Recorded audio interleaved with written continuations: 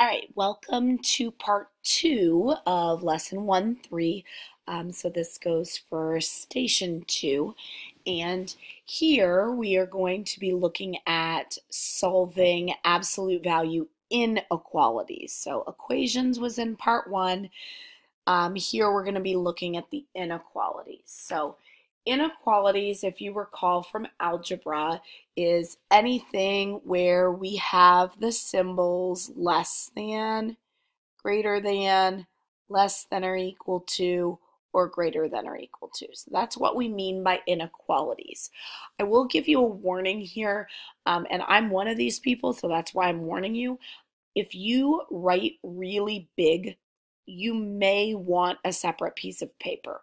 I am going to squeeze it all in here just because it's a hard decision whether I want to write big or whether I want it all in one place. But I'm going to squeeze it here in the book, everything that we're going to write.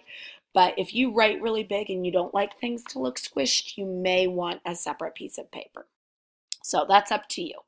So what we are going to look at are solving these absolute value inequalities, and we actually have two separate sets of steps because our procedure is slightly different for absolute values where we end up with a greater than and absolute values where we end up with a less than.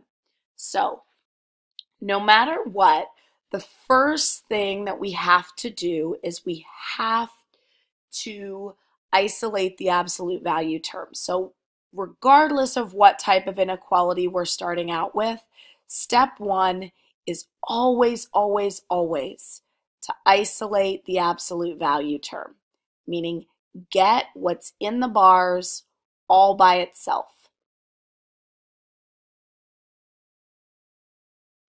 You cannot move things from outside of the bars. So I can't like subtract this 3 or divide by this 2. If it's in the bars, it is currently untouchable. So we just need to get that absolute value term by itself first. We need to isolate it. Once we have done that, then that's where we split based upon which type of inequality we have. So I'm just going to draw two arrows here for the two separate situations. So if when we isolate the absolute value term, we have the symbol greater than or equal to, I call these great ors. And the reason I do that is because what we are going to do in step two is we are going to write two separate inequalities. So if we are dealing with the great or, so greater than symbol or greater than or equal to, then our step two is going to be to write two separate inequalities.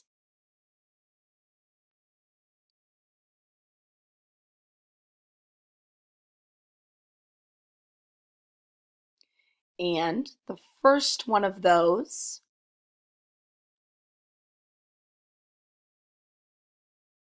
is the same as what you had in step one, but no bars. You take away the absolute value bars. So identical to what you got when you isolated, except no absolute value bars.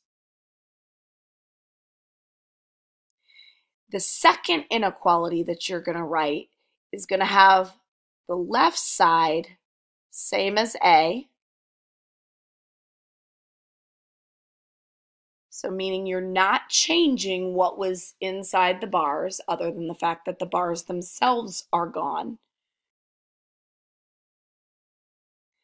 But then you're going to flip the symbol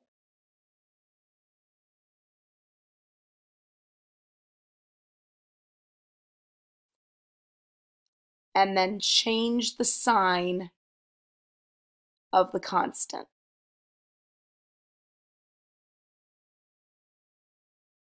So if the constant was positive, you're going to make it negative and vice versa.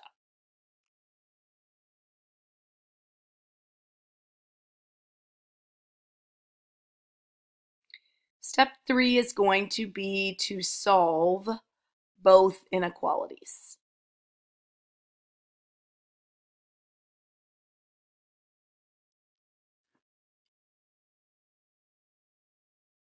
All right, so like I said, two separate sets of steps here. One, if after isolating we get greater than or equal to, then we'll have a second set of steps, which I'll use a different color here, is if we get a less than or equal to after step 1. I call these, instead of great ors, I say less than for an and I also say sandwich. Sandwich is my own term that I have made up. That is not a technical math term. For these, they're actually called conjunctions, but no one ever really remembers that. And sometimes people remember that they're called sandwiches. So that's what I go with. So we've already isolated because regardless of which type we have, that's step 1. We only split at step 2. If it is a less than or equal to symbol, you do not write two separate inequalities. We write one sandwich inequality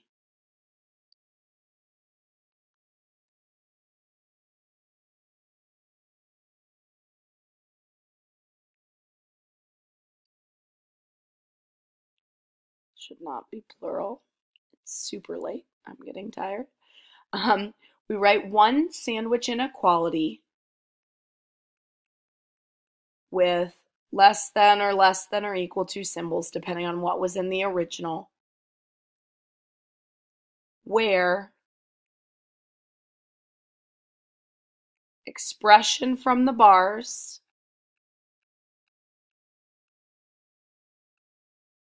is in the middle,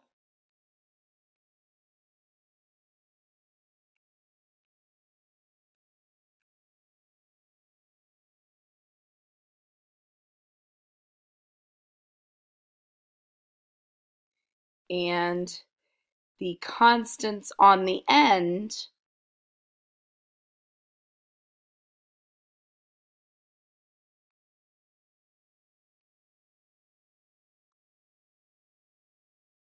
are the one from step 1 and its opposite.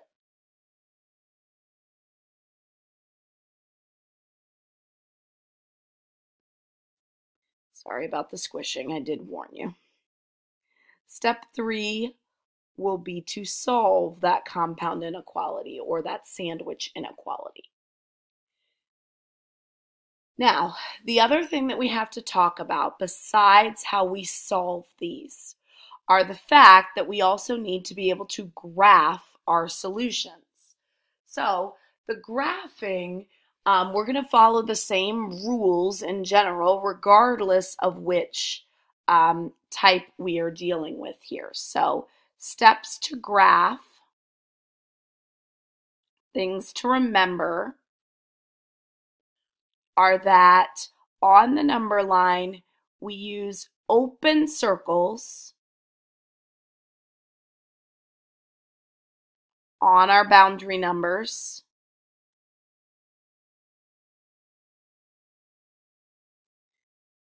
For a plain greater than or a plain less than.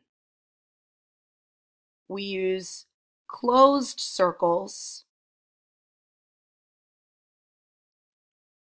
for greater than or equal to or less than or equal to.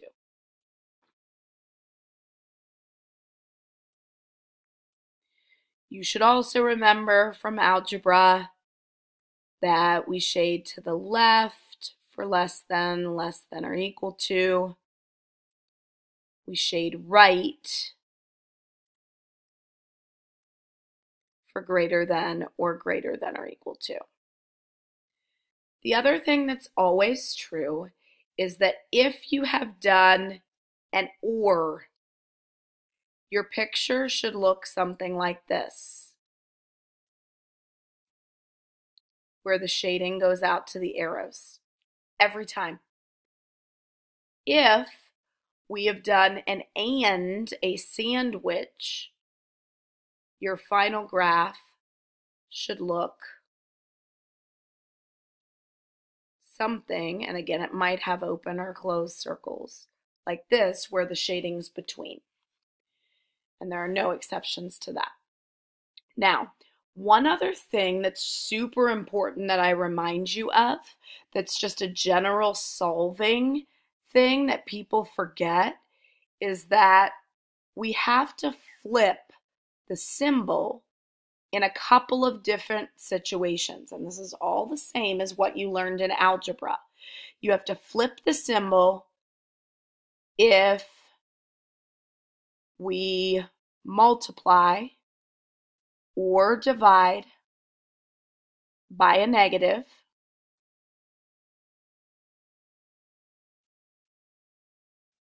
and if we switch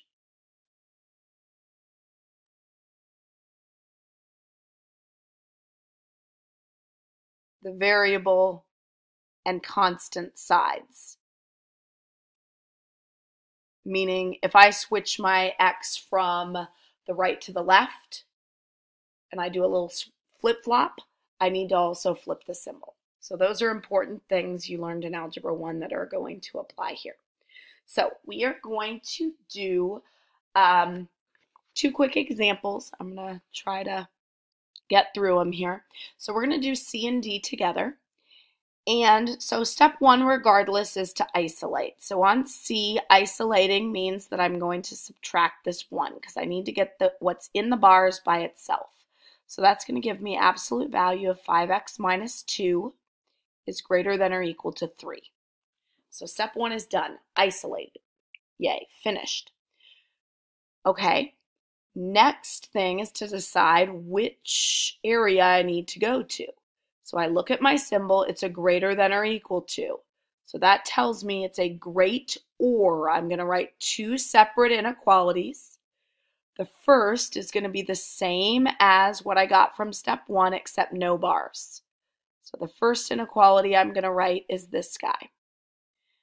Then I have my or. It says that the second inequality, I'm going to keep what was in the bars the same. That expression isn't going to change. But then I'm going to flip the symbol, so flip it this way, and change the sign of the constant. And then step 3 is to solve them. So add 2, which gives me 5x greater than or equal to 5. Then divide, I get x is greater than or equal to 1. Over here, same steps, add the 2. Gives me 5x less than or equal to negative 1. Then divide by the 5. That doesn't come out evenly. Please don't give me a decimal. It's a fraction, negative 1/5. This is the algebraic solution. So when it asks you to solve, this is the answer. Then it also says and graph. They gave us a little number line here. So I've got positive 1 and negative 1/5. So if I make the middle 0, if this is 1 and this is negative 1, then because it's an equal sign, the extra equals means I get the extra shading on the dot. So it's going to be a closed circle on the boundary number. Greater than means shade to the right. Don't forget to shade the arrow because they keep going. Negative 1/5 would be closer to 0 than it is to negative 1. It's going to be a closed circle there. And again, less than means left. Don't forget to shade the arrow. So when I've done this, note that this makes sense with what I said here. Ors, the shading goes out to the 2 arrows, which this one does. So that looks good. All right, last one in this station, D. First thing I'm going to do is isolate. So in this case, that means to add the 4. Add the 4. So absolute value of 2x plus 7 is less than 5. This time, less than symbol. So it's going to be less than sandwich. I'm writing a sandwich. The reason I call it a sandwich is because I put the expression from the bars in the middle. So 2x plus 7 is the expression from the bars. I use these symbols. In this case, it's a plain less than. And I am sandwiching that expression between the constants. So the constants are what I had here, which is 5, and its opposite, which would be -5. They do need to be in order. That does matter. You can't put the -1 on the right side and the +1 on the left. So that order is important. When I go to solve these sandwiches, which again are technically called conjunctions in Algebra 1, to get the x alone, I'm getting the x alone in the middle, which we're not used to. We're used to it being on the left or the right. When it's in the middle, that means I need to, whatever I do in the middle, I also have to do on the left and the right. So here this gives me -12 less than 2x, which is less than -2. Then x is still not alone in the middle. I need to divide by 2. So I do that. -12 divided by 2 is -6. -2 divided by 2 is -1. So now I've got -6 is less than x is less than -1. We actually read that an easier way. You can read it that way if you want, but technically we really say that means that x is between -6 and -1. So if I make 0 here, -1, -2, -3, -4, -5, and -6. My boundary numbers are at -6. It's going to be an open circle because it does not have the equals. And -1, also open circle. And then the shading goes between because that's what this means. And that matches with what I have here. Hopefully that helps you to review what you learned in algebra about these inequalities.